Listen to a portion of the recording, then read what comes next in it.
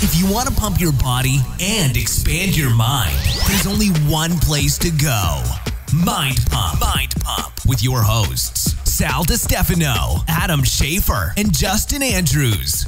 In this voluptuous and bodacious episode Hello there. of Mind So curvy. Do you have one of those dictionary things that gives you the word of the day? No. Oh, you don't do No, that? I like the word voluptuous. I do, but I never use them. You know what it They is? send weird words. You know what, though? Voluptuous. I'm going to use that in my YouPorn. Doesn't it sound like it should be voluptuous? Doesn't that sound more like appropriate? Oh, voluptuous? Like voluptuous makes sense more than voluptuous. Is there not an M in there? Tasty. There isn't. It's just volup I would have spelled it. It's not voluptuous. I would have spelled it with an M. with an M. Yeah. That'll In the go future, Adam's that's how it'll be. library. Well, anyway, for the first 45 minutes, we do our introductory conversation. We talk about HustleCon. It's the Hustle Call. That shit is coming up. Look, if you're an entrepreneur, or if you want to be an entrepreneur, or you just like to be a Or smart you just person, run in place and hustle. June 22nd in Oakland. This is an event with great speakers. It's a great meeting of the minds. We are giving you guys, we actually get the hookup, $150 off the ticket. It's exclusive. Go to HustleCon. That's a massive discount, Sal. It is. HustleCon.com. Enter the code MindPump. Get $150 off. I thought we talked about a bunch of other stuff before that. Doug, was you sleeping on the job, just not taking I notes don't over know. I have no Yeah, idea. You opened up with that, so Oh, that's we why did? I put it there. Yeah, That's there? right. Oh, I thought That's right. we were talking yeah. about. You talked about it twice. Oh, There you go, Adam. Oh. Then we talk about Mind that's what I Pump get for questioning the producer. as a cake. Fucking How dare checked. you. Checked me real quick. If Mind Pump was a cake, who would be the frosting? Find out. We Gotta also listen. make up the meat of it. Gotta listen. Then we talked about the recipe for Organifi Golden Milk. It's the Golden Latte. Doesn't that sound like it comes from the teat of a female god or something? Yeah. Golden milk. Golden anyway, yak. If you go to OrganifiShop.com, enter the code MindPump, you will get a 20% discount on all of their supplements. Or you can go to Organifi.com. Thanks, Doug, for messing that up. It's good. We talk about MIT and the psychopath artificial intelligent machine called Norman. Can we that put they a made. stop to these crazy ideas? Yeah, what the fuck are they doing? What is going on? Then we talk about Russell Berger, who is the chief knowledge officer of CrossFit and who got fired Is he an asshole? for talking, for saying that being gay is a sin or celebrating pride is a sin. Yep. Anyway, then we get into the questions. The first question was, this person took a VO2 max test, usually only does jiu-jitsu for endurance, wasn't necessarily satisfied with their endurance test on the treadmill. Should they test their endurance at things they're not good at in order to see what their endurance is at? We get into VO2 testing, endurance testing, how to improve your endurance, a lot of stuff in that part of this episode. Yeah, what's the worth of those tests? The next question was set points. Do they exist? Does your body just want to be at a body weight, and no matter what you do, it's going to force you to get to that body weight? Is that false? Is that real? Next question. This person wants to understand the best way to warm up. Is warming up just a way to prevent injuries, or is there much more to it? We talk a little bit about priming and how important that is to your overall success. Then the final question, have we ever thought about philanthropy through Mind Pump? Have we ever thought about helping charities or other causes besides helping ourselves? Yeah.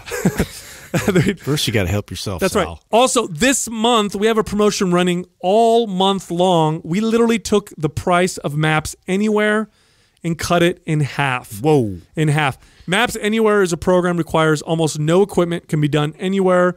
It is a great way to break up your workout. So if you're following any of our Maps programs or anything else and you want to kind of do a deload or you want to change it up, do Maps Anywhere for about 4 weeks, jump back on a normal routine, watch what happens. It's 50% off. Check right out now. the videos. We shot it in Sal's grandmother's house. You'll love it. That's right. And we also, we did mention Maps Prime in this episode.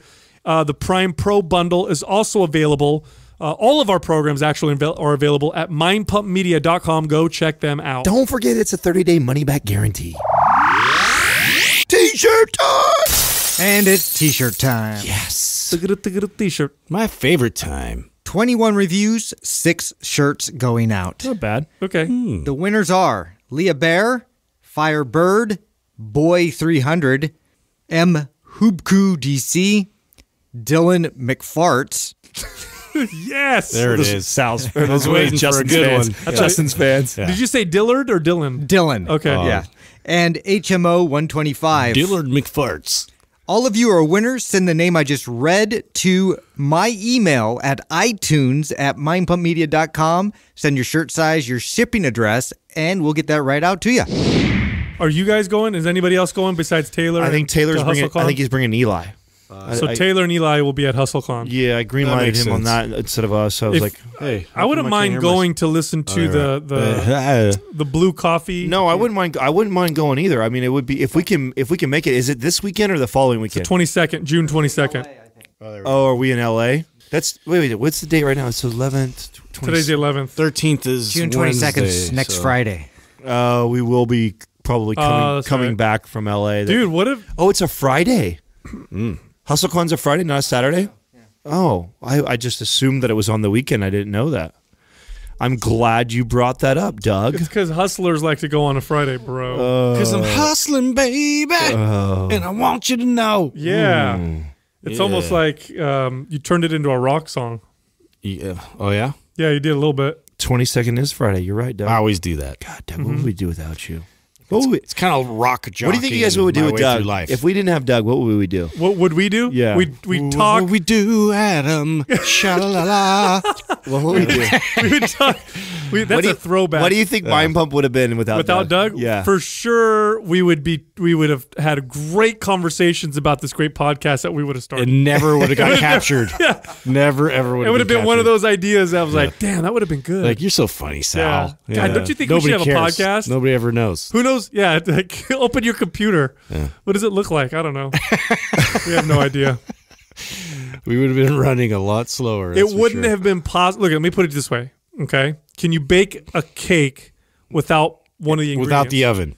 Yeah, You know what I or mean? without the eggs. Actually, you can't. could. Actually, you Put can't. it out in the sun. Yeah, you could know argue what I that mean? Doug is the oven and He's we're the the oven. ingredients. Yeah, Yeah, it's true. for sure. Yeah, you could argue He that. bakes And- us. and You let's would be like honest. baking a cake without an oven. And let's be honest, okay, and this is no knock on Doug. Raw cake mix is still delicious. I would still eat it. Yeah. It's not the same though, Doug. You'd be eating batter. That's a better analogy, yeah, I think. yeah. Cake batter's I think- delicious, I but think- it's not cake. Right. But you get sick of it, if you eat too much. Yeah, It's yeah. so And condensed. salmonella. right. Salmonella. Yeah, and you can't have salmonella without sal. And no one's sticking candles in it and blowing it. I'm right? the salmonella. You got to cook the salmonella Yeah, for it exactly. to be tolerable. What if- what you know if- what I mean? Otherwise, you get really You're the milk. dysentery. You're definitely the milk. I'm Justin. the milk. Yeah, I you're am for sure the milk. yes. I'm That adding the goes in fat it. and I'm No, adding Adam's the the frosting. creaminess. Adam's the frosting. 100%. He is. I feel like the frosting. Yeah, you're the Yeah, frosting. Yeah, yeah. Because it's like, oh, that looks nice. Like you think you Look don't how need it. pretty Like it people is. are like, Yeah. you don't need frosting. You could just.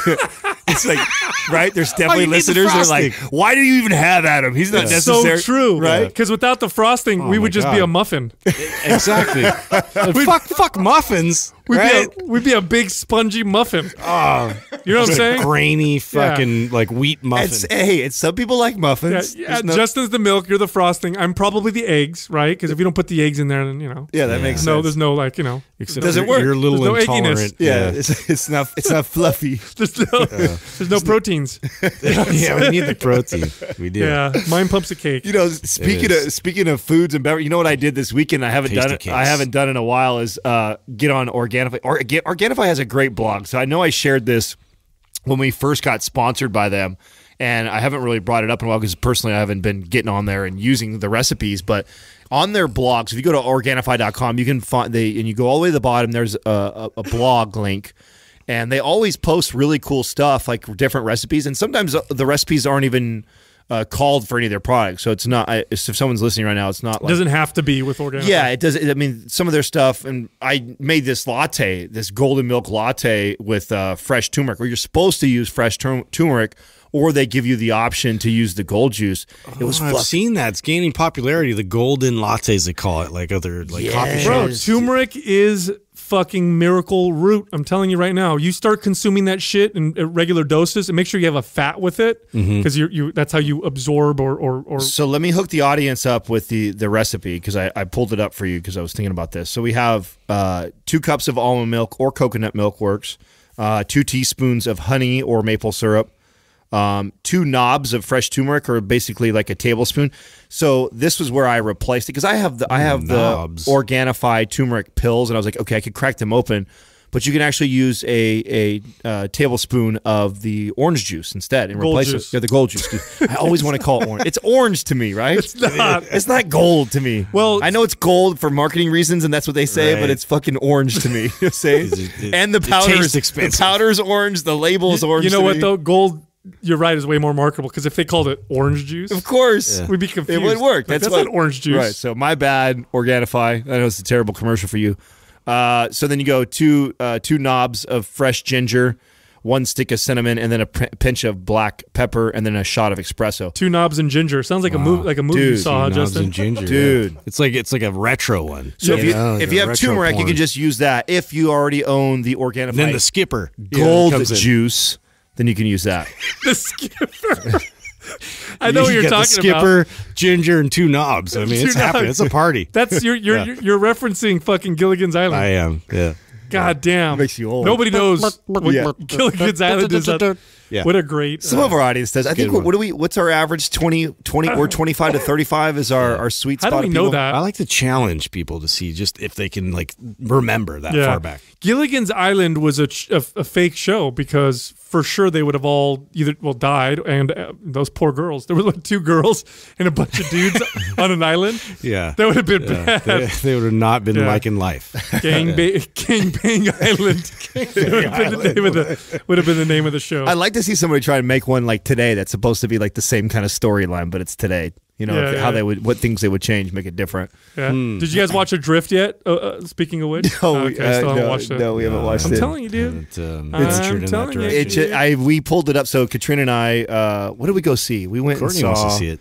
What did I go see? I can't even think of what I went and saw. Not Avengers. What's the other good one that's out right now that I really liked? I think I brought it up on the show. Not already. Avengers.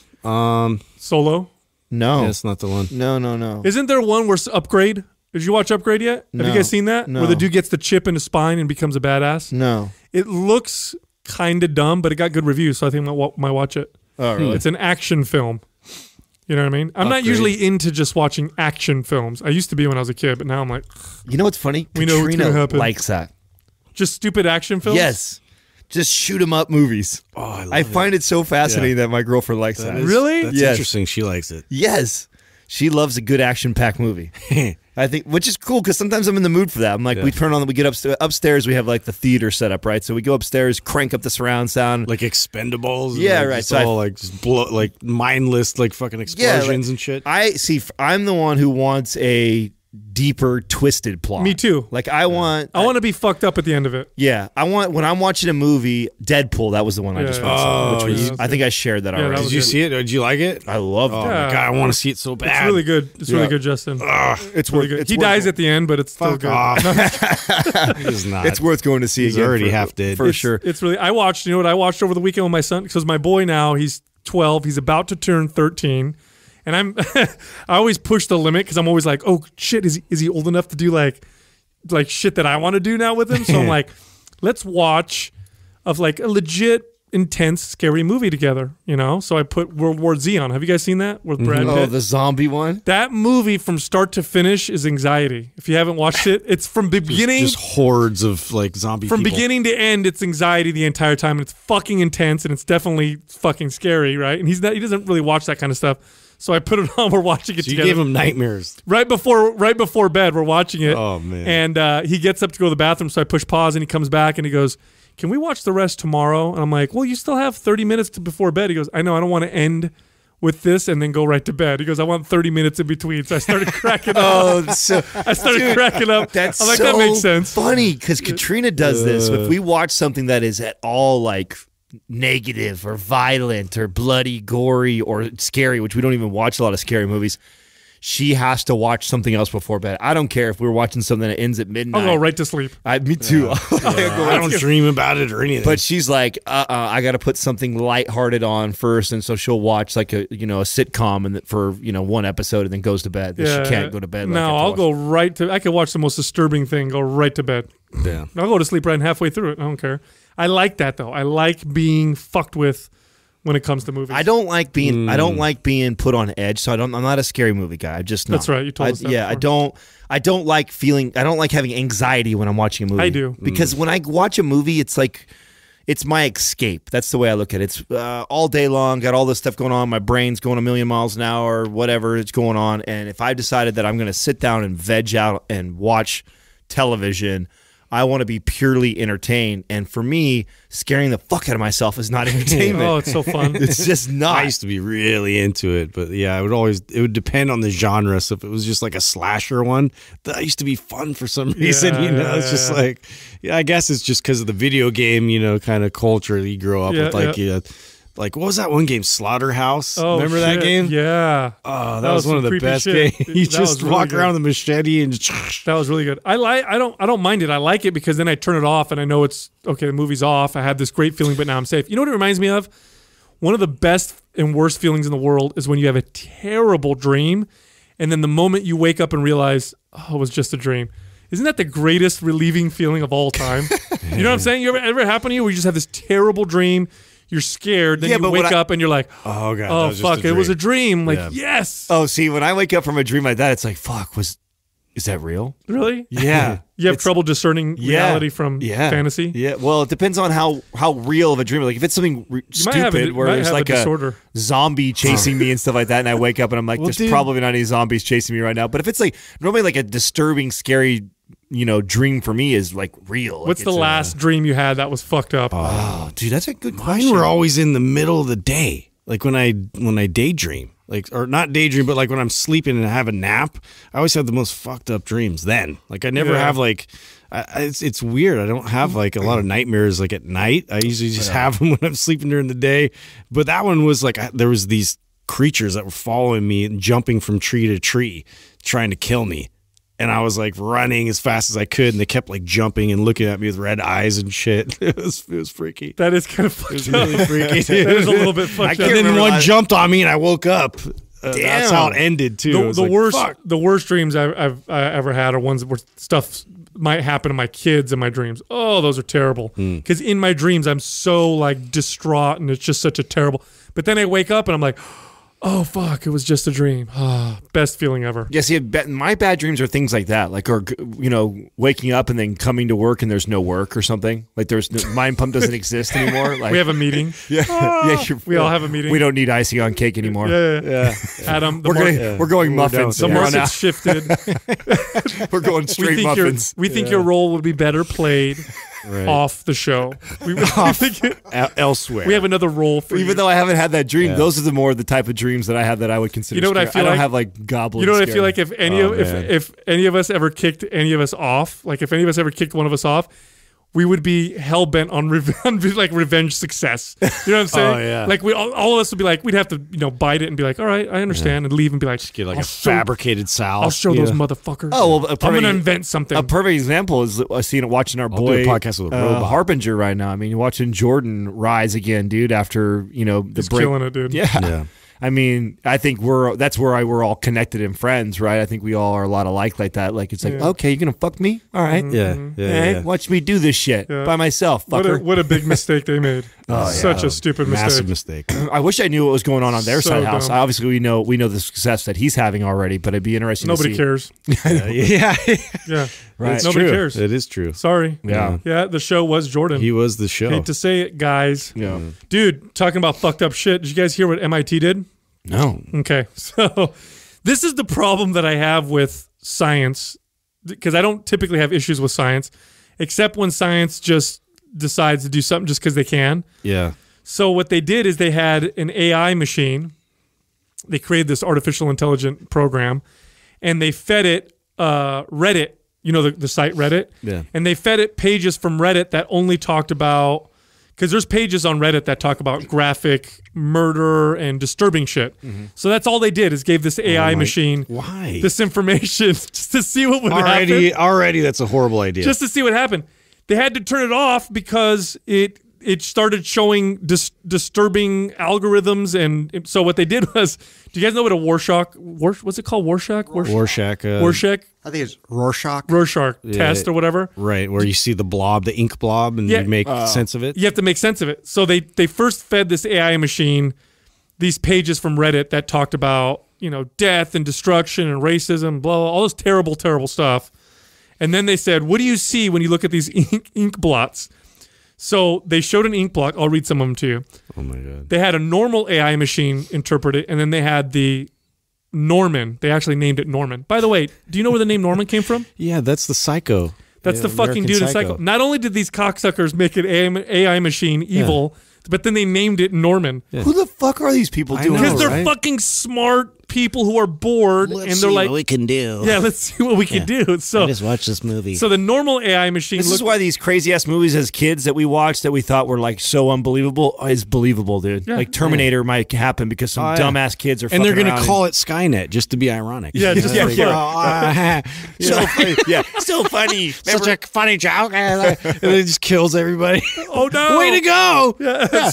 So they showed an ink blot, and the standard AI said a black and white photo of a small bird. I'm looking at the ink blot right now, right? So okay, that sounds normal. Norman said man gets pulled into a dough machine. Okay, that's interesting. Next ink blot, a black and white photo of a baseball glove. Oh, that's cool. Norman says man is murdered by machine gun in broad daylight. Okay. Wow. Okay. Wow. The next one. A person is holding an umbrella in the air. Okay, thank you, AI machine. Yeah. Norman, what do you Nice, think? nice. Man is shot dead in front of his screaming wife. Okay, we're going to turn this off. now. Holy shit, that's dark. Yeah, we're going to turn this off. Oh my. That's fucked up, bro. What are we doing? Why? What are we doing? What did we think? I don't know, dude. If you feed them that information, That's what they That's all wanted they're to gonna, see. yeah, that's all they're gonna visualize. I don't know what's going on. that's here. where our taxpayer money's going. No, it's MIT. Oh, okay. Yeah. So it's private. Good. I mean, at least they're not spending my money on this shit. Can you believe that? That's ridiculous. What are we going to do? Like, what are they I thinking? don't know what we're gonna I don't do. know. It's going to happen. It's something bad's going to happen. Whatever. There is. Whatever. When the shit hits the fan. You know what I heard, and I don't know. Like, I'm not if we can look this up, but I definitely heard Joe Rogan talking about some like robot that they created that like can like he was like it eats organic material in a sense, and it fuels the robot, so like it can actually break it down and create energy out of it. Oh, nice. So it fucking eats human food? Yes. So that was the thing. It was like, what are they going to have these robots like on the battlefield, and then they're just going to eat like the dead remains of people? Like, how fucking creepy is Oh, that? that's fucked up, bro. Like the worst thing I've ever heard. Yeah, AI war machines for sure will be something that governments will pursue. 100%. Yeah. 100%. Imagine that as like a scare tactic, you know, you're on the battlefield and this fucking like crazy robot just, eating your chomping friend. through you. It's not even funny. It's like like super scary. Did either one of you guys get a chance to read the article that someone posted? I think it was, I want to say it was Chris, posted on the Bitcoin thing about all the coins that got mined that a bunch of people lost. No. Oh, you didn't read that No, yet? no, Oh, what okay. happened? I didn't read it. That's why I was interested if you guys read it. What I did read like a couple days before that was Coinbase just did a big old thing where I think they got a fuck ton of money invested in. They're partnering up with some security companies, and I want to say there was like, it was let me see if I can find it still. It was like $250 bajillion, whatever it is, being invested right now in the big. Are you familiar with Coinbase? Do you know what Coinbase is? Yeah, I use them because I own a little bit of Bitcoin. Bitcoin's price is low right now. Right. So is it going down right now? It's because of what just happened. So I think it's going to rebound because of this. They just bought 3 traditional security dealers to their license to become a fully regulated SEC licensed brokerage. So it's oh shit, yeah. So real regulation is starting to come in. That's going to make the price go up. Right. So that's those that are still scared to death of the whole Bitcoin It'll thing. start getting traded. Like it's funny. Look, what's happening right now is they're like, okay, we can't stop. Let's figure out a way to join them. Right. You know what I mean? Yeah. That's kind of what's happening. That'll make the price go up. Oh, yeah. The company's acquisition of 3 SEC-approved brokerage gives it the license it needs to add any number of new coins to its exchange. Plus, in addition to allowing crypto companies to list more coins, SEC-recognized license will also enable them to offer more services and expand into the multi-billion-dollar world of institutional finance. Yeah, it's happening. Like what Goldman Sachs created their own, right? Yeah, I believe so. Yeah. Yeah, they've already traded $100 billion worth of coins, dude. That's excellent. It's here, man. It's coming. I Man. love it. It's definitely here. Dude, how about Russell Berger? You guys know what that is? Oh, the CrossFit dude. Yeah, he terminated. Terminated because of his comments on Twitter. So apparently there was a CrossFit gym that was scheduling a Pride event. I think that, okay, so if I read the article correctly, I read this too. I think that it was a company-wide thing that CrossFit does, like just... No, I think it was just one location. No. The one location decided not to do it. Oh. Right. Like it was a rollout. Right. It was like a big thing. Like they were, I think it was the same time, like, because Gay Pride just happened, right? Didn't we just have the gay... So here's what I'm reading. So I'm looking at the article right now. Now, knowing that CrossFit is a loose affiliate, I don't think that they would ever do that. I'm not saying you're wrong. I don't know, but it doesn't sound like something they would say. It wasn't like a mandated thing. It was just like everybody was doing it. Like all the CrossFit affiliates were doing like something for Gay Pride, and this owner decided, no, I'm not going to do anything for it, and made a stance on it and put their 2 cents in, and then he came to that guy's defense and said that he supported him via tweet. So here's it's his statement that really got him, because he could have supported him without saying the exact statement. Oh, I think he made it. I think that his decision to say what he did. I mean, he got, here's the thing: you should be able to be free to say whatever you want. You're not free from consequences. That he works for a private organization.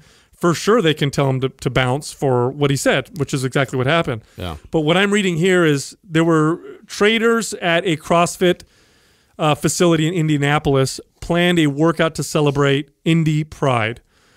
And the gym owners got wind of it, and they shut down the planned event. And then members heard about it and got pissed off, and many of them threatened to leave the gym. And then they got an email from the owners of the CrossFit gym. And the email says, our underlying goal for the staff and members at CrossFit Infiltrate, that was the name of their gym, and our other gyms, CrossFit White River and University Avenue CrossFit, is total health and well-being for the individual and the community. Total health involves the body, the emotions, relationships, and the spirit. At the foundational detractor from health, as we believe God sets the parameters for, is pride. We believe that true health forever can only be found within humility, not pride. Humility is seeing oneself as they truly are and as God truly defines them to be. As a business, we will choose to deploy our resources towards those efforts and causes that line up with our own values and belief. Fine. Totally okay. Right. Agree or disagree. Right. That's their business. It's like the cake issue we talked about the other day. Yeah. It's their business. Yeah. You do it. That's up to you. It's your fault if you're going to turn away people. Members may leave. That's up to them. Yep. This guy who was the chief knowledge officer, didn't you know that position? Is that a position, a real knowledge? Yeah. I feel like that's I am the guy with the knowledge. It's kind of like when Onnit comes up with their positions, they make up names. Optimization guy. Sorry, Kyle. It's a chief great title. cool guy or something like that. Anyway. So he writes, this is the chief knowledge officer. He writes, as someone who personally, this is where he fucked up, straight up. Yeah, because he put his... As someone who personally believes celebrating pride is a sin, I'd like to personally encourage CrossFit Infiltrate for standing by their convictions and refusing to host an Indy Pride workout. And then he gets worse. The intolerance of the LGBTQ ideology towards any alternative views is mind-blowing. And then he says, the tactics of some in the LGBTQ movement towards dissent is an existential threat to freedom of expression. The lack of tolerance for disagreement, which has been replaced with bullying Twitter mobs, promising consequences, should be a concern of your political stance. So he fucked up. He worded it bad. He fucked up. He worded it really bad. Because he has... I would love to talk to him. I would love to have him on the show to talk about this, because there's a couple things that are, I think he's... Yes, I agree. He worded bad, and I think he's a little confused. You know what's interesting is we were just talking to our buddy Todd, who's been tied into the CrossFit community since it started, and he was telling me that CrossFit's known that, what do you call them, the two Russells? So it's Russell Berg and then Russell something else, I don't know. Okay. And the real protective ones of the brand. Yeah, they were known as, they were just like they would thump people. Like everyone knows that CrossFit is the type of company, and it's been that way since the beginning, that if you fucked with them or you try they'll bounce you. They'll bounce like you, or exactly, you. they'll come after you. And these two guys are supposed to be the two guys that have been doing that since it started. And so it'd be really interesting to interview him. I'd like to hear he's already done some apology letters, hasn't he? Yeah, my personal opinion is there's a couple things he's confused about. First off, the intolerance of the LGBTQ ideology. If you're telling someone that they're wrong and bad, that's not being intolerant. You can tell me that, and I'm wrong and bad for something that I believe in strongly. I'm not going to like you. Does that make me intolerant? I guess maybe. But why do I need to be tolerant to you when you're saying that I'm calling all these people sinners? Raise your hand if you're not a sinner. Good luck. Like, that's everybody, right? That's the other part of it. Right. And he's using this as a public representative of the brand, which is why he got fired. Yeah. I mean, at the end of the day, that's why you get fired. Is because and it's not a threat to freedom of expression. Here's a threat to freedom of expression. If the LGBT community lobbied government to make it illegal to say shit like that or do stuff like that, that's a threat to freedom. Mm-hmm. The LGBT community boycotting you and putting social pressures and using voluntary means like Twitter and all that stuff, that's not a threat. That's called societal pressures, and that's always existed. Like, you may say something that's not popular.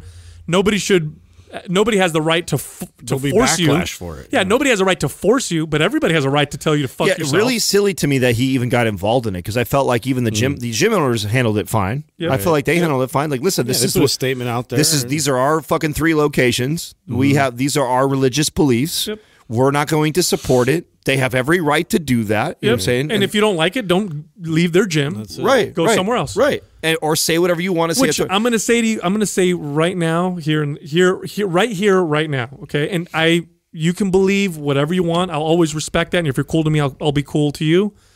But if you're a business owner and you're outwardly saying these types of things about the gay community or men or about women or about a different race or whatever, not a smart business move, personally. And the way I look at it is this.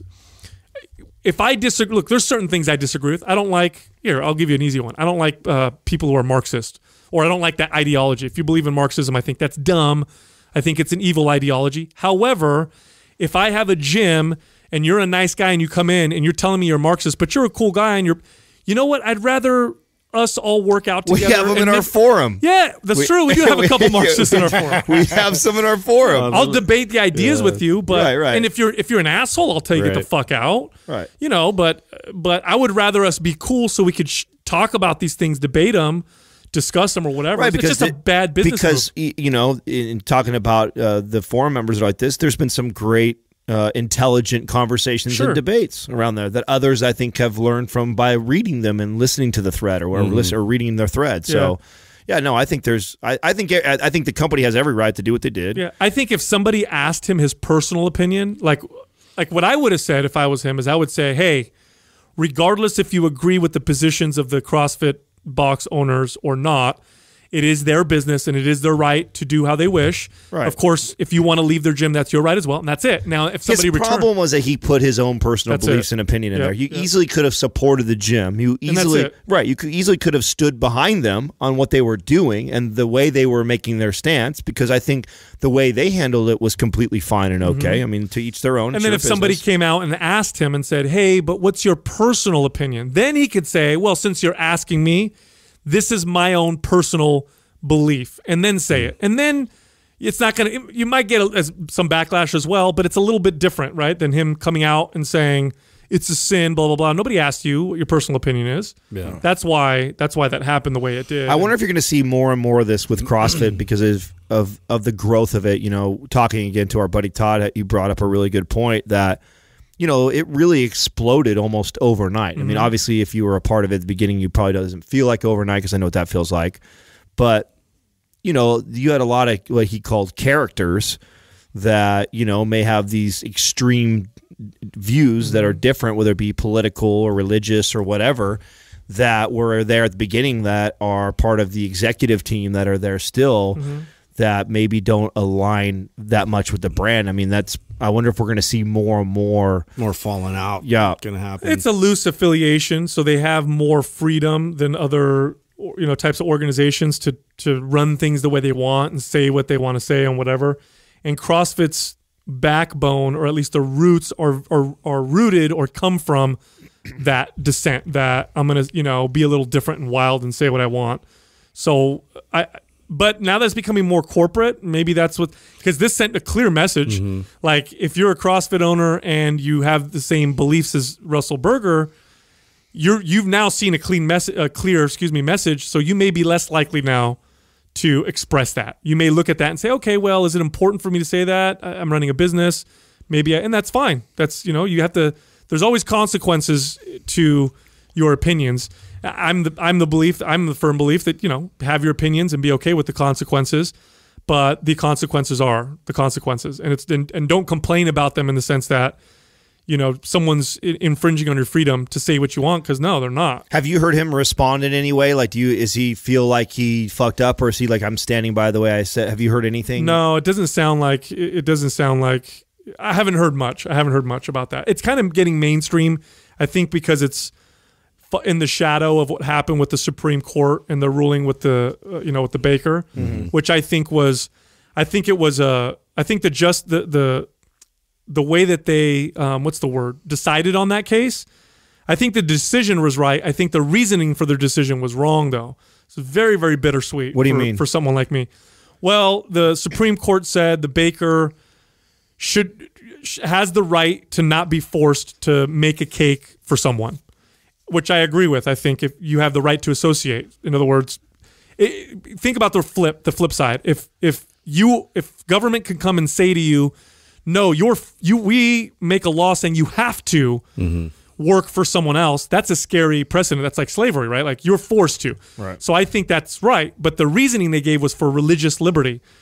They said, but the reason why we're saying he's okay with doing that is because of his religion. No, I disagree. I don't give a fuck what your reason is. It's your business. You should have a right to not work. Right, even if he wasn't religious, he has a right to make that decision. It's his work. He's the one making the cake, so he should have the right to be like, I don't want to make it for you because I don't like your face. Like, whatever he wants, he should be able. But he's also going to suffer the consequences. He's going to suffer the consequences. Right. I mean, let's be honest here. You're not. Good luck being a bakery in San Francisco like that. That ain't happening for you. Good luck. Yeah, like, right. You're not going to bake a cake for newly legalized gay marriage. That's a huge market, my friend. Yeah. And I feel like that's an exploding. But anyway, you know, I think that it's not about religious liberty. It's just about association, freedom of association. Oh, I didn't know that's how they did it. Yep. That is bittersweet. Very bittersweet, stupid. And you know, here's the deal. People, you know, bring up things like the Civil Rights Act and stuff like that. Well, first off, the Civil Rights Act was necessary to reverse institutionalized racism from the government. The government was the biggest segregator and racist entity in America. I mean, public schools were the most segregated places in America. Public spaces, water fountains, buses, that kind of shit. So that was to erase a bunch of, you know, government, you know, type of segregation. When it comes to baking a cake for a gay wedding, that didn't exist. From a government standpoint, that's a private business. And I also think today, in today's day and age, you may survive if you have a sign on your storefront that says, you know, I'm not going to serve you if you're gay or if you're black, or if you may survive a little bit. You're definitely not going to become a mainstream brand. You're not going to survive that well, and you will open yourself up to boycott, which rightly so, in my personal belief. I think if that's the kind of business you are, I think you're an asshole. That's my personal belief. Right. And and people can go out and pick it and do whatever the fuck they want. I would. Yeah. I would 100%. If I saw a business with a sign like that, it would probably piss me off enough to, you know, put it on my own social media, use my platform like a to tell pizza, people. like your favorite pizza parlor doesn't serve Italians. Like, how fucking backwards. Yeah. How mad are you? How dumb would that right? be? That'd be so or dumb. you have to have pineapple on your pizza. That's, you know, the way I look at it. The way I look at it. We don't take the pineapple off here. Sorry, sir. The way I look at it. You want our pizza? It comes with pineapple. And the way I look at it is, I look at the person saying that and I go, well, guess what? You're not getting my money. I win. You know what I'm saying? Right. Plus, if you make a law that forces, let's say the Supreme Court ruled in the other way and they said, no, you have to make that cake. Like, all the baker has to do from that point forward is, if he gets a gay couple that says we want a gay wedding cake, he could literally just be like, I don't have enough time on my schedule. Now, the parts that make... He doesn't have to, you know what I mean? He can lie. Now, the parts I don't know about the case that make me interested to know more is, like, you know, is this a small town where the next cake store is 2 hours away? Or is this like one of many cake stores in the city? Because that makes a difference for me. Right, because like it's a franchise. That does kind of fucking chain. It does kind of suck if you're out in the middle of nowhere and you're gay and you want to go and you want to go get a cake for your wedding, right? And it's the only cake store in town, and they're a bunch of bigots. I mean, that sucks. Here's how I feel, and I can see how that could really piss me. Yeah, it would piss you off. Right, but there still is the internet. So. Yeah, and here's how I feel about that. Right. Let's say, because I put myself in that position, right? So I'm like, okay, let's say I belong to a group that's marginalized or whatever. Let's say I'm a gay man. I live in a small town. And I want to go get this cake made, and there's only one baker in town. and he says no because you're gay.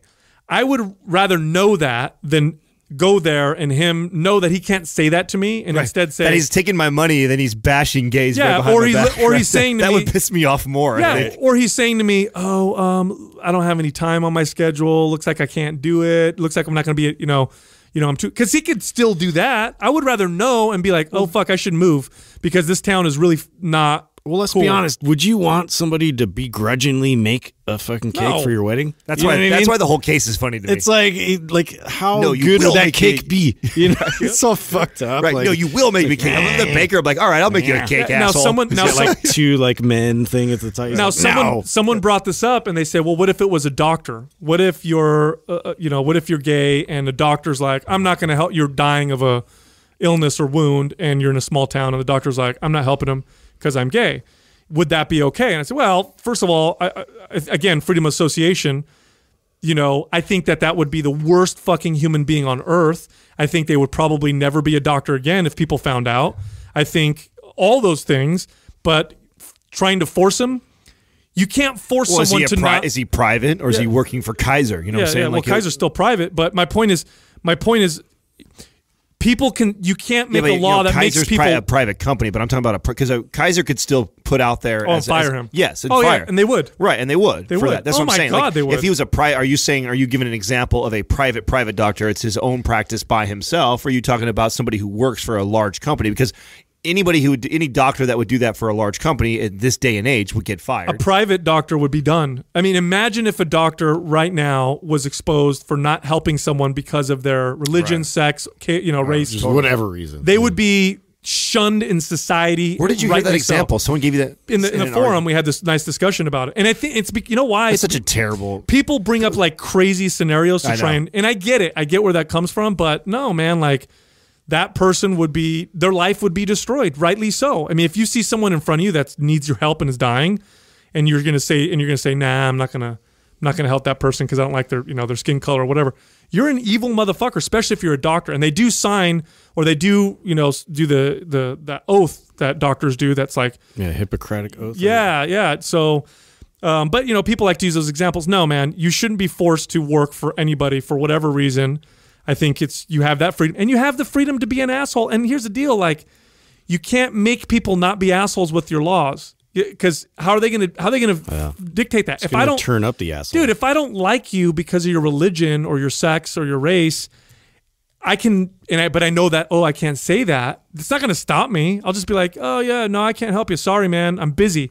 Or I'll make your cake and piss in it, or do something terrible. Right. You know what I'm saying? Like, I would rather know that person say something and then be like, I'm going to give my money to somebody that's cool. Yeah. To someone else. Because there's a lot of businesses that would love to have your business that are not assholes. You know what I'm saying? Yeah, I know. So I think that baker's an asshole, but I don't think you should be forced. I mean, it's just the bottom line. You guys ready to get moving moving again? Like we had maybe 2 weeks or 3 weeks, the longest that we've been home, I think, in a long time where we hadn't had to go anywhere. Doing a couple travels. Yeah. Feeling antsy. Well, we take off, in a day or two, we're off to Discovery Bay for a few days, and then we get back, and then we're off to L.A. again. I don't know what day we leave down there, but that'll be cool. It's going to be fun, man. I love doing these trips with you where we have, because the first trip is us working on the business. Mm-hmm. So we're not going to be on podcasts. We're not interviewing anybody. We're not doing events.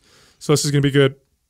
I hope to write a couple programs with you guys. We'll see what happens. We're gonna miss the HustleCon though, which kind of sucks. I mean, Taylor will make it with Eli, but dude, if you're an entrepreneur, HustleCon that's a great place. Good connections and incredible speakers. Oh, I know. Yeah. I know he's super pumped to go, and I believe he's bringing Eli with him. I was trying to go also, but looks like the LA trip is going to conflict with that. But we still have the tickets for the audience. So if you guys are listening and you guys are interested in going there, it's in Oakland. So if you're a local Bay Area person and it's on Friday the 22nd. We got a discount for them, right? Yeah. Dude. Hooked up fat. Save $150. That's expensive. I mean, it's saving a substantial amount of money. $150, man. Yeah, save $150 with the Mind Pump discount. So you guys can go to the hustlecon.com and then use Mind Pump and you get $150 off tickets. And everyone that I know that's been to it, I haven't been to one myself. I've seen videos and clips of, obviously we've talked and met Sam Parr. So Everybody that I know that's been to one of these says that they're incredible. So extremely valuable and worth your time. You guys, if you're a Mind Pump listener, you hopefully will run into Taylor and Eli. They should be running around. Look for the good-looking guy with the ponytail. Dude, can I just say right For now? all the man buns. Can I just say I'm now, like 2 weeks into following the Split program. Oh, yeah. These are good. You're looking kind of jacked, bro. dude. We did a really good job, dude. Really fucking good stroke job. ourselves off. No. We're so good. No, look, we have we have other stuff that we write things and we test them and stuff like that. People don't know the process, right? Yeah. And sometimes we'll test it and we'll come back and Adam may come back and say, okay, we need more mobility work here because I felt this problem, or just fine tuning stuff.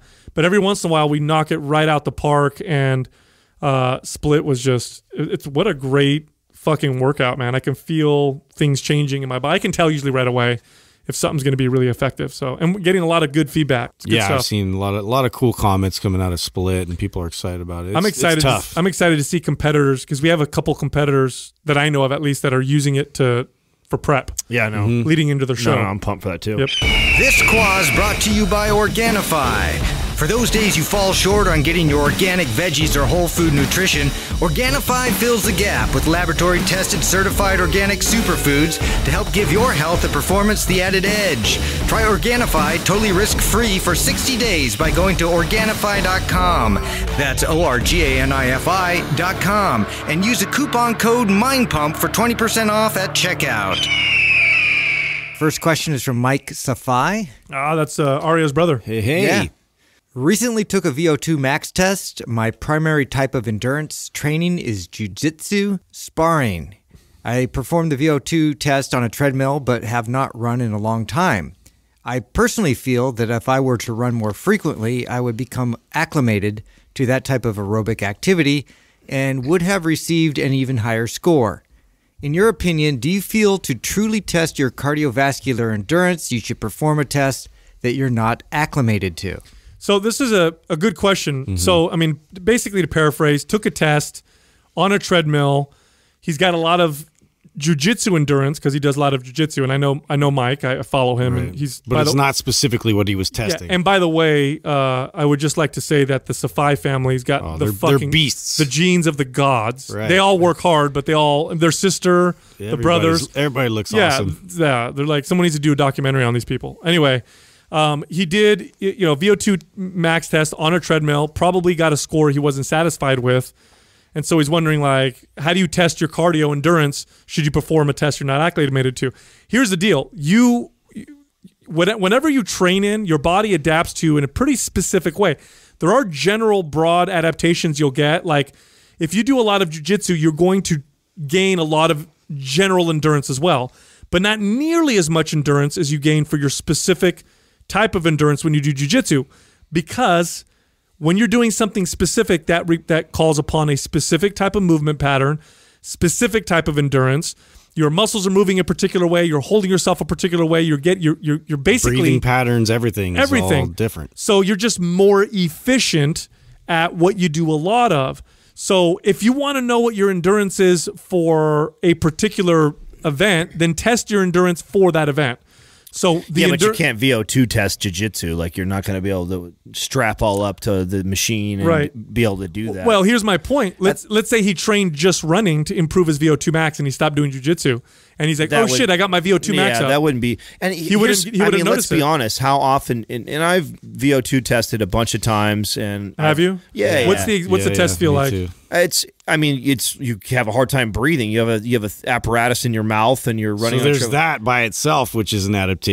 Just having like getting adjusted and used to having some shit like that hard to breathe through. And then they just keep ramping your treadmill up until you pretty much can't handle it anymore. And then they break you off, and then they show you where your heart rate was at when you hit your cardio threshold. And you can improve your VO2 max like on the day, like every day. Like you could literally go do a VO2 max test, and then the next day, like, go do a max effort, like cardio, and like do that like 5 days in a row, come back and retest, and you'll have already increased it. So I'm not like this was not a test that I used very often with clients, or we really even cared too much about it for that exact reason. Like you're saying, Sal, is that if your main thing is to increase your endurance with jiu-jitsu, using the VO2 test, maybe as a baseline, but not to change what I'm training. You know what I'm saying? Like maybe if I'm curious, right? Is it the Davies or the Coopers where they really just like test on like your verbal like affluency? So like after you're done, like if you could speak clearly. Wow. I don't think that's either one. Davies is something else. Davies is okay. Maybe Davies is a movement test. Either way, I liked it because it was more like I could do something like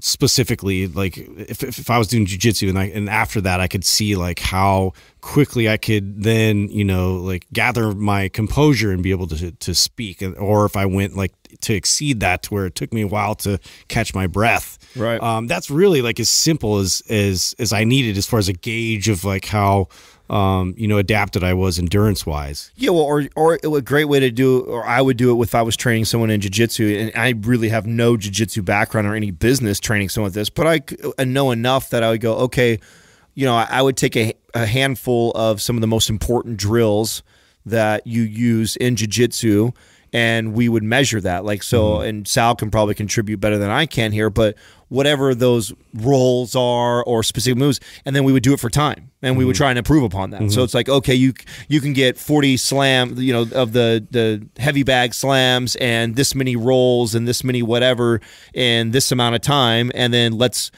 measure that, let's improve upon that, let's shed some time off of that, and you get better and more efficient at that, because those movements are more applicable to what you're doing in jiu-jitsu than getting on a treadmill, putting a mask over your face and running. Like that's. Have you guys done the lactate threshold where they actually do the prick? Yeah, and they measure out like as far as like how much lactate or whatever you're producing. So you go through these movements, you're able to see kind of how quickly you recover like from that aspect. So that's interesting to me too. That's another one. Yeah, if you want, here's why cross training exists in the first place.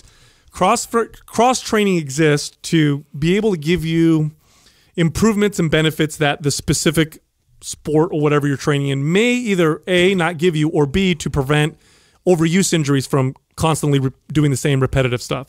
So cross training is really good for that. Now, the bottom line is if you want more endurance for jiu-jitsu, nothing is going to give you more endurance than doing more jiu-jitsu for jiu-jitsu. So that's just the bottom line. If you want to get really good at that type of endurance, just do more jiu-jitsu. Now, the problem becomes, well, what if my hands get really sore or my joints start to bother me because I'm doing so much damn jiu-jitsu? Now you would incorporate cross-training where you'll get some carryover, in which case then I would say do probably sprints.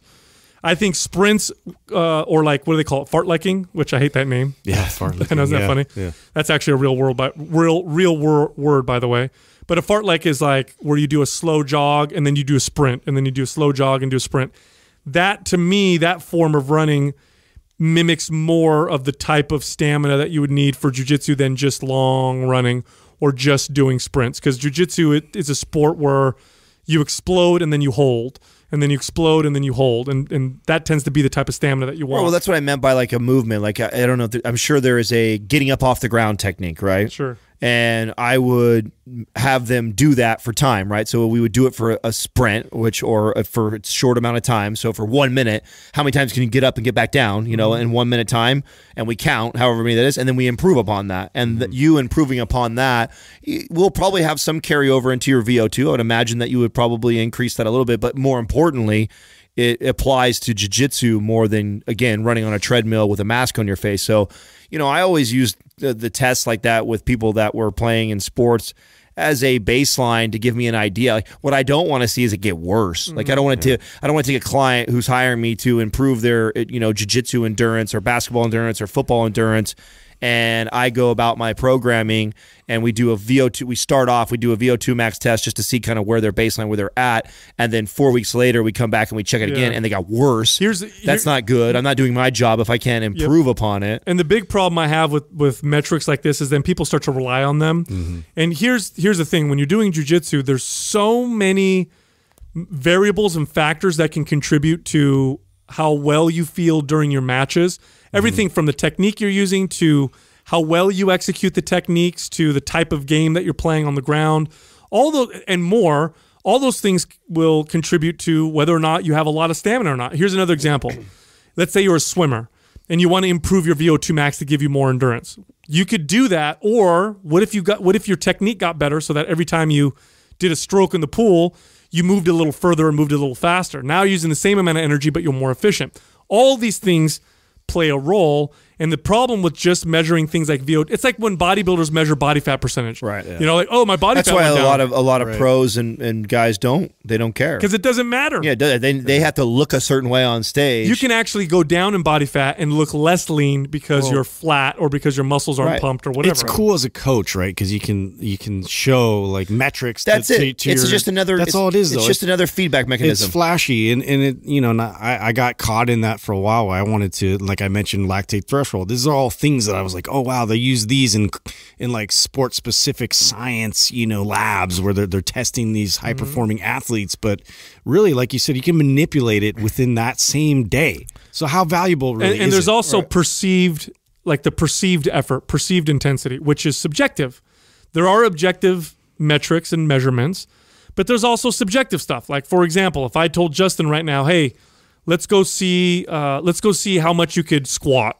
And he goes and he squats, and you ask him afterwards, was that your max? He'd be like, yeah, that was totally my max. Well, what if I went back in time and I said to Justin, if you can squat, and I come up with a number that's higher than the one that I know he did, 700 pounds. Yeah, if you could squat, let's say 10 pounds over that, you'll get $1 million. He may perceive himself to be stronger and actually be able to lift the weight more. That perception of intensity and that perception of effort makes a big difference. Your mood will influence whether or not you're feeling like you have more stamina, more endurance while you're training as well. Like all these things play a role, and I'm not saying all of this to make you think that it's not worth it at all to measure metrics. Right. I'm just putting it in context. No, you use it the same way you use body fat, scale, HRV, step count. I mean, they're all of it. Yeah, I think it's a great tool, and I'm not saying it's not worth you doing it. But don't live or die by it. Right, like exactly. It's not worth you focusing on just trying to increase your VO2, because the best way to do that is go invest in one of those $100 stupid Bane masks, wear it on your face, run on a treadmill on an incline, and then go back and test your VO2 in a week or two of doing that every single day. Right, because you're specifically training for that exactly, metric. And I bet you'll crush the test, but then ask yourself, did your jiu-jitsu get any better? Probably not. So. Yeah, I remember back when I was training, guys would go and do all these crazy hardcore endurance type training and try and come back and be more to see if it would apply to their training. And I would ask them, like, how do you feel? And be like, oh, I feel kind of burnt out. I don't really feel like I have more stamina or energy. And so I had them write down what they were doing. And it was a bunch of hill running and long running and all this stuff. And I knew what their problem was. The problem was they had very poor stability and strength. Nobody strength trained. So I said, hey, try this out. Instead of doing all that crazy endurance, just keep doing jiu-jitsu. Keep doing, add an extra day of jiu-jitsu or whatever. So do more rolling. And then let's have you lift weights twice a week and focus on heavy lifting and do like 3 to 5 reps. And they'd be like, oh, but 3 to 5 reps, like that's not going to give me stamina for jiu-jitsu. I said, no, it's going to build your base strength, which will give you stamina. They did. And within 3 weeks, they came back like, dude, fucking huge improvement. I feel like so much more stable. I'm not getting as tired as easily. And you got to kind of measure these things out. So it's not as easy as you think, but definitely the type of adaptation that you get is very specific to what you're doing to get that adaptation in the first place. And if you want more endurance for a sport, nothing is going to work better than doing more of that sport. Right. If you're stronger, you don't struggle as hard. That too, yes. Next up is Synthis 91. Can you guys talk about set points? Will your body always want to return back to its set point? We discussed this a while back. A long time ago. Yeah, it's been a long time. I hate this. I hate it when people say this. Is there a set point? Yeah. I mean, to a certain extent. Your body doesn't want... Once they define that. Yeah, your body doesn't want to go below a certain body weight because then you might be sick or malnourished. Well, here's the thing. I think they do exist. I just think it's always moving. Mm-hmm. You know what I'm saying? Like, you have like I have right now where I'm currently at, like movement-wise, the amount of muscle I have in my body, the age that I'm at, hormonally, exactly right now at this moment, my body kind of has a set point. Where it's comfortable, where it wants to be, right? But that easily can change when I start changing all these things up, if I change my hormones, if my stress levels change, if I start to increase volume in my training, if I start consuming way more food than what I'm consuming right now, all these things will start to so the question manipulate that and change that. The question is there a set point that if you try to go around it, your body's going to push you to get to this other set point? Well, I think, and that's where, I mean, there's a little bit of truth to a set point. Is there is definitely a point where, you know, you will find yourself, and we'll use both directions, right? Both, whether you're trying to gain or lose, where it gets way more challenging, right? Where it's like my body when it gets, and we'll use me as an example, and everybody's uniquely different, but once I start pushing beyond 220 pounds of lean mass, my body just says, like, it doesn't want to be there. It just, I don't have the skeletal structure, but I've done it. I can push beyond that. But it's about my threshold of where my body naturally really wants to be. And the same thing goes when you're cutting and you want to be super lean.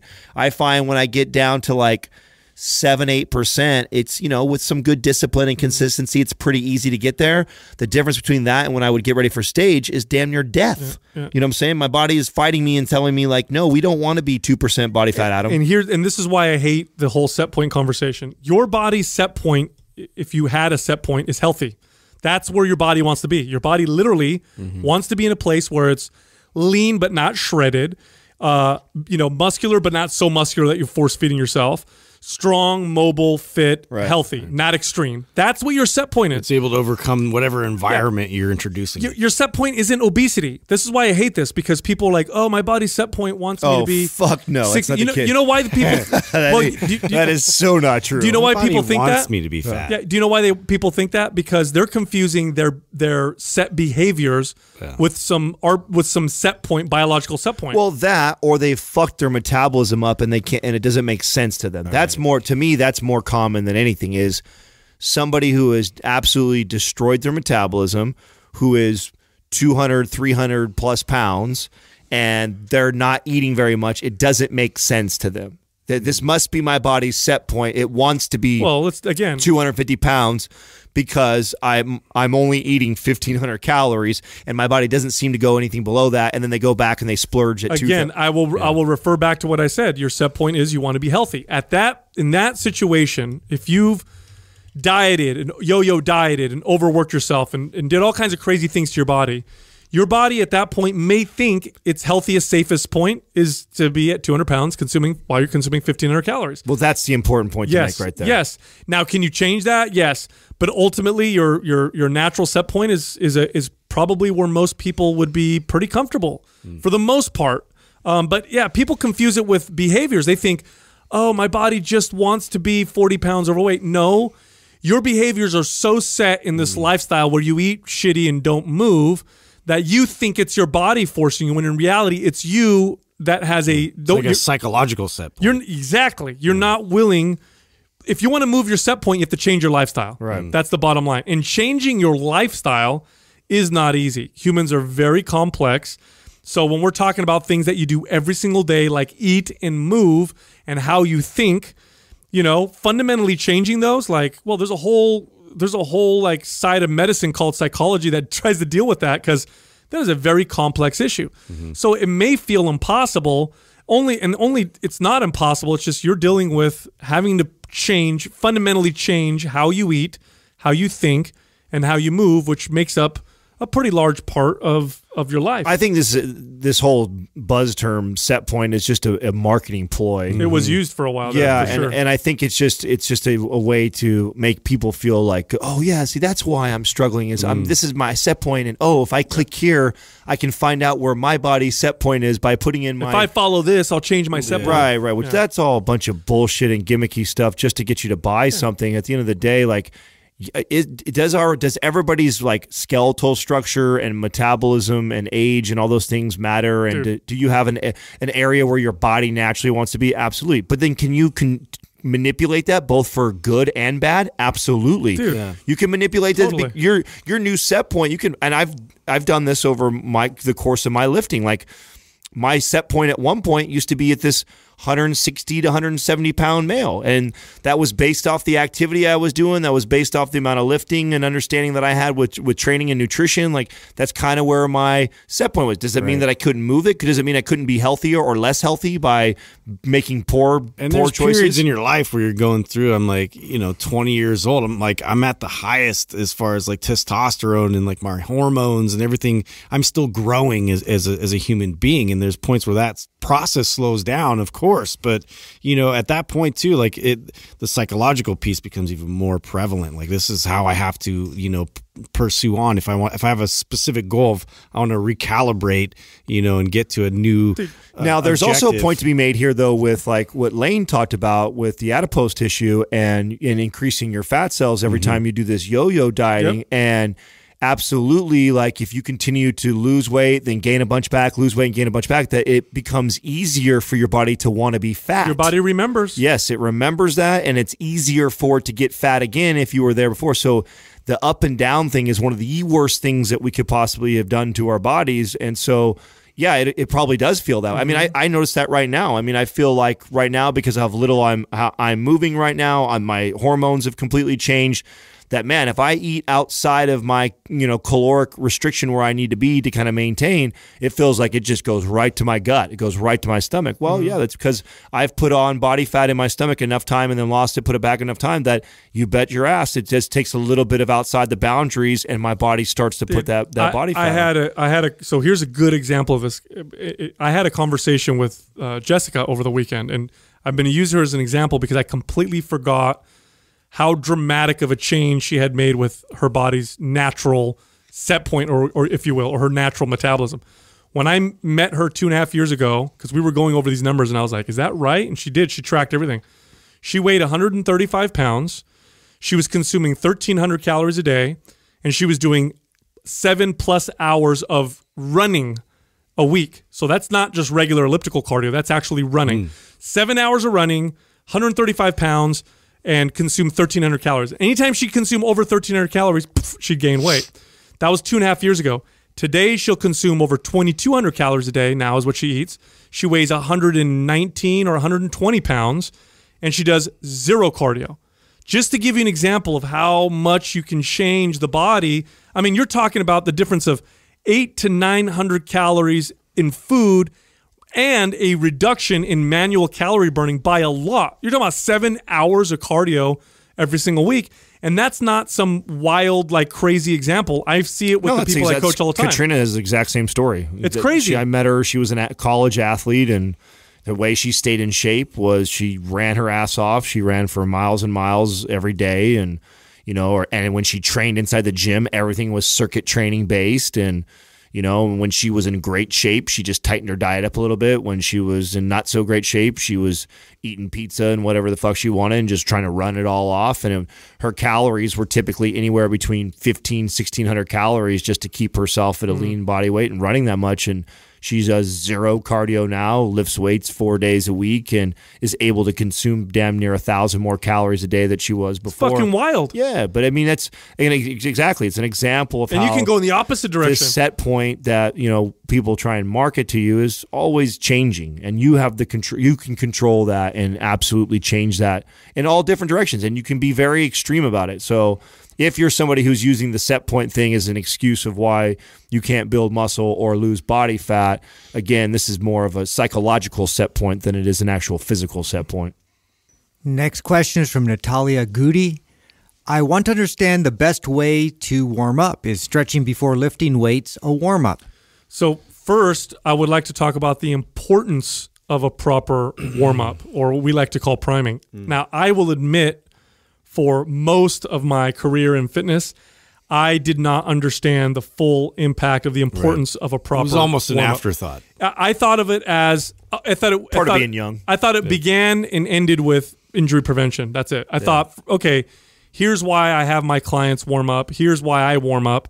It's to prevent injury. I did not consider that was the absolute minimum that a proper warm up should do. Of it, yeah. The reality is the minimum a good warm-up will do is prevent injury. The maximum it will do is take your current workout and make it, like, not exaggerating, 10 to 15% more effective in terms of muscle building, fat loss, just through better connection and better movement. It's like adding a turbo. Like take your current workout, and then it's like sprinkling a little bit of creatine on it, or like a little bit of turbo on it. You don't have to change your workout. You just primed it so well that same workout is way more effective. That's how big of an impact it can make. Now, that being said, you can do general warm-ups and priming, but nothing is going to come close to one that's specific for your body. And what I mean by that is, let's say I want to do a general priming session for barbell squats. I know I'm going to squat. Well, I'll probably do some hip priming, maybe some, leg swings. Maybe I'll do some single leg toe touches. Maybe I'll warm up my ankles and my feet a little bit. I'll do some short foot and some combat stretch with activation. And then I'll get in and do my squats. Or knowing my body and knowing the issues that I have with my body, which is going to be different from person to person, I'll do specific types of priming for my body. For example, one for me that works really well for barbell squats is to sit in a squatted position and do a band pull apart, or do kind of like this wide row with the band, because I have issues with my thoracic and I have issues with depth with my squat. And it's just one that's more specific to me. If you prime your individual body properly before you lift weights, it's like a new workout. I really don't know how any other way. I mean, when we wrote Prime and we started implementing that shit, I was just like, wow, this is a totally different ballgame completely. Yeah, I keep evangelizing it just because, I think that it's still a new concept for a lot of people that work out. I think that it's something that people, when they finally take ownership of it and they want to actually vest some time into it, because I think that a lot of people are still in the mentality that time is everything, and I just want to get to the workout, and what is this really going to do for my workout? Well, when you actually go through the process, you feel it. It's something that you tangibly feel. So that's day one. Like you're going to feel how everything fires off the way that you want it to. So it's really just it's setting things up so that way when you're actually in your workout, as you're experiencing these movements and these lifts, you're going to actually feel it where you're supposed to feel it, and also you're going to get other muscles that are going to contribute and stabilize your joints how they should. That you're going to feel how that all works together. So if you do it properly, but it does take some education. Well, I think it's human nature. We don't want to fix something until it's broken, and we don't realize it's broken until we get the crazy red flags of the injuries and the aches and the pains. And at least this is how it was for me personally. As a trainer, I went through all the certifications. I learned all this stuff. And I remember teaching it. I remember telling clients oh, you need a foam roll, you need to do some of these stuff like that, and just, do it. I'd tell them I didn't want to, and I used to even tell them I don't want to waste my time, on the floor and in the mat for 20, 30 minutes of your workout with me. I want you, that's something you can do on your own. With me, we get to work. I used to tell my clients that. So I'd show day one. I would show them the corrective movements that I knew they should be doing, but I wouldn't drill. I didn't put that much effort into it. And part of that reason was because I was a young 25-year-old kid who'd had no aches and pains and I had great posture, and I took care of myself really well. And so I didn't have nagging pains, and I didn't know what it felt like to have my hips lock up, or my neck bothering me, or my shoulder nagging, or to hear this clicking noises. I didn't know any of that stuff yet. It wasn't until I got into my 30s did it really open my fucking eyes, and I went holy shit. I consider myself a very fit person, and I'm starting to see and feel and notice these things. And then I started to actually apply all the knowledge that I had to myself, and I went, holy shit. Bunch of light bulbs. Yeah, game changer, how I felt. And then at that moment, it became this was a priority. Now when I would take a client, it would be that's all I would spend time doing. It's right. This is your foundation. We got to make sure your body is in the optimal position before we go and do these lifts. Or one, we could potentially hurt ourselves. Or two, we're not maximizing your results because your body's not even working properly. Well, think too about and I know some people might be able to identify with this as far as ramping up into okay, now I'm adding load that I feel okay, now I'm comfortable. I've done the proper amount of sets, kind of leading up to that. So for me, that's eliminated that whole process. So if I'm going to squat, like I don't have to do like an extra 5 sets of warm up to really get into that space where I feel like everything is firing and you know, supporting me properly. That's a good point, because people will be like, oh, I don't have time for, you know, a good priming session. Well, you're probably doing a bunch of warm up sets of the exercises anyway. So you actually have the same, it takes about the same amount of time. It takes me a good 15 to 20 minutes max to do my priming session. And it saves me time because I get into the exercises very quick. Look, here's the deal. Grease in the groove. When your body hurts, what you need to understand is before the pain comes, there was weeks, months, or years of dysfunction, of inefficiencies, dysfunction. So what does that mean? That means for weeks, months, or years, you were getting a percentage of what you could have been getting from your workouts. You were literally getting less than the potential. You just didn't know it because nothing was hurting yet. And then when it started to hurt, you're like, oh shit, I need to start priming my body properly. You've already wasted a lot of time, or at least a lot of potential that you'd be getting from your workouts. The second thing is, I can't stress how individual or how much more effective it is when you prime individually, on an individual basis. I'll give you another good example. Let's say you have really bad forward shoulder. You are going to prime to bring the shoulders back and down before any fucking exercise, okay? So it's not necessarily specific to the exercise, although priming can be. It's more specific to your body, because is my ability to hold myself into better posture going to benefit me knowing that I have forward shoulder? Is that going to benefit me when I squat? Yes. Is it going to benefit me when I do a row? Yes. What about when I bench press? Yes. Overhead press? Yes. What about when I do a curl? Yes. Pretty much anything I do is going to be more effective and efficient if I work on the imbalances and issues that my individual body has. And that's what makes priming different than a warm-up. Now, the question here is stretching before lifting weights a warm-up? Static stretching, typically we don't advise doing it before. About that, yeah. But for correctional purposes, sometimes it can be okay. We have to explain why static stretching, which to me I think is one of my biggest pet peeves that I see, like in sports. I see this a lot. I see young coaches with athletes. They have their kids all out there, then they're holding these long static stretches right before they go into a game. Like, this is not ideal. Like, if you're going to do some sort of a stretch, like a dynamic stretch would be more ideal. You're just moving in through and out, in and out. And that's because when you sit there and you hold a stretch for 30 seconds or longer, you're telling the central nervous system to relax, to calm down, to relax. And then everyone's felt it before, right? You're in a stretch, it's like, oh, it's rough. And then all of a sudden it's like you feel this release. Yeah, or you get deeper. And range of motion is the focus. Right. Versus like, you know, taking you in that like shortened position, which is what you're going to apply on the field. Right. Yeah, look here. Here's just from another angle. If I'm stretching my hamstrings with a static stretch, and I'm holding the stretch, and I gain an additional 3 inches of range of motion. What I've done now is I've told my body to have this new range of motion that I have no strength within. So now when I'm running or fighting or wrestling or whatever sport I'm doing, I'm going to move in a new range of motion that I don't necessarily have good control over, which increases my risk of injury. Right. This is why studies show that static stretching, just applied willy-nilly, pre-workout or pre-event, raises the risk of injury, not decreases it. Now, is static stretching okay before a workout? It depends. For correctional purposes, sometimes it's okay. Using the example of forward shoulder, if someone's forward shoulder is so fucking bad that it's hard for me to get their shoulders back, I may static stretch their chest. Of course, before they go before they go do bench press or something. Just to get shit out of the way. Right. But no, for the most part, general static stretching will increase your risk. We programmed all of this in MAPS Prime, so that's why, what MAPS Prime is designed for. 100%. Right. No, there's an assessment tool that comes with it, so you do a full. There's 3 tests that come with it, and it will help you kind of figure out what areas that you have some sort of dysfunction or imbalances at, and then where you should be priming, and or if it's really bad, what types of fortification sessions that you should be doing, which is more along the lines of static stretching and self-myofascial release, going that direction. So again, and I know I've said this multiple times, like, I think the most valuable program that we have is the Prime Pro bundle, which is both MAPS Prime Pro, which is highly recommended if you have nagging pain, shoulder stuff. That's the real correction. Yeah, that's like if you complain about that stuff, that's a must.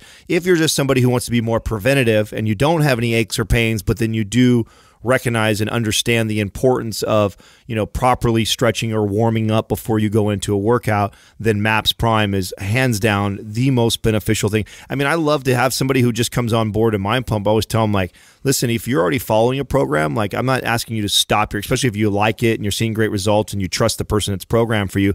Follow their program, add Prime and Prime Pro into that, and see how much you start to get more out of their program just by priming correctly. The biggest opportunity I see with Prime is for athletes to use the priming session that they figure out for their body before their event. Right. That's such an application that has so much potential. Like, before you go on the field, do your priming session that you've learned that is for your body, and then go watch your performance and see what happens. Next question is from Xavier San 5.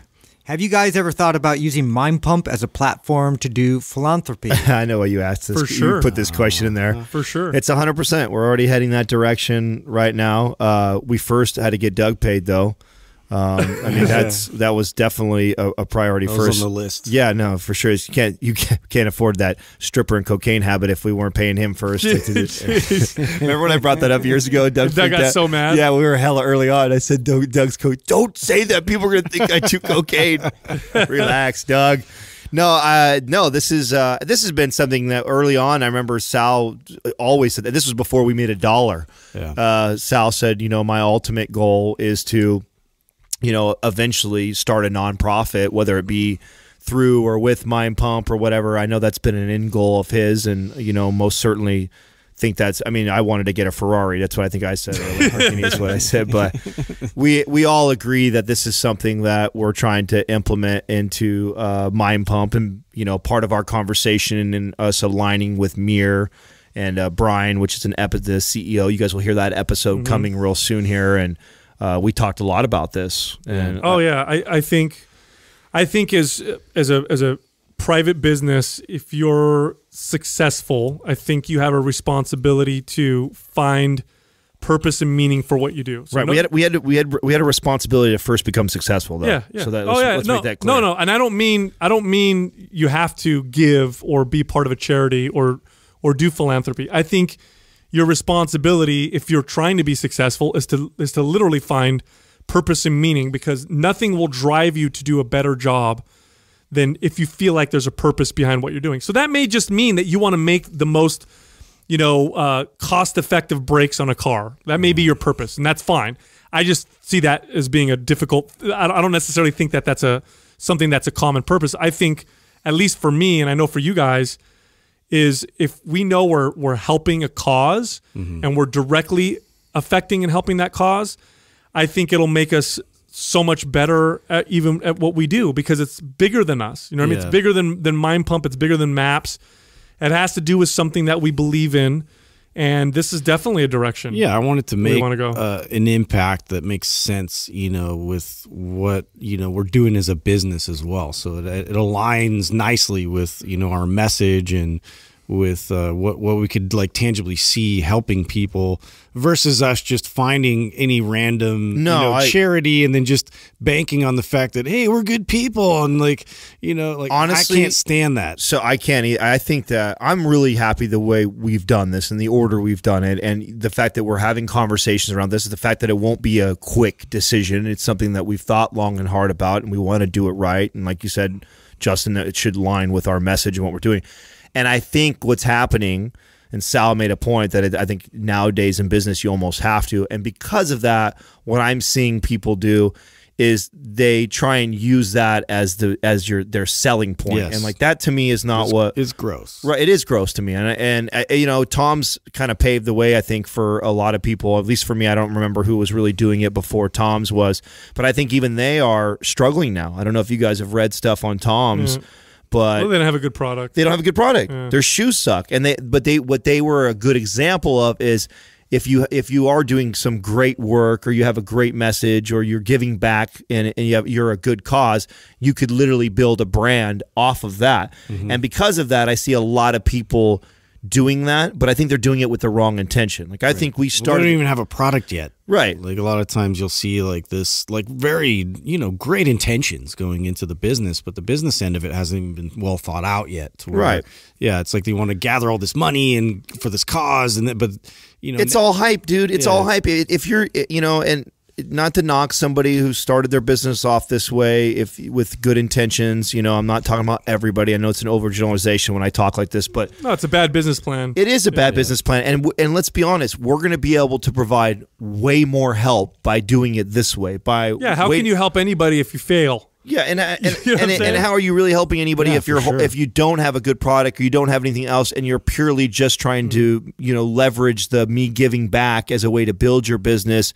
How much are you really helping? And people might think, oh, that's so cool. He gives all of his money over to whatever cause. And it's like, well, yeah, all of his money is only $100 a month. That's all he's making. Or would it be more impactful for us to take the time to actually build a legitimate, successful business that's going to be here for years and years and years, and then take our time to court a bunch of different and do our homework? Because there's a lot of these businesses that are doing things that aren't helping. They think they're helping, but they're not. I mean, how many times we were just talking about this with Brian? like they ruin economies. Right. They're like, oh shit, like I didn't see that happening. Right.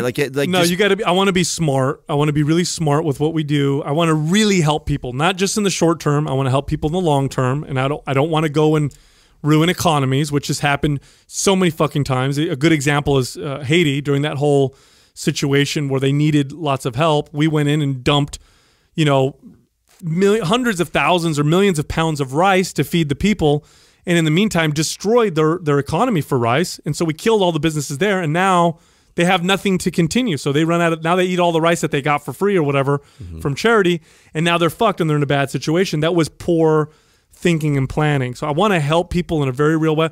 But at the end of the day, look, the bottom line is this. Like if we're growing and we're successful, nothing will drive. I can speak personally. I know you guys feel the same way.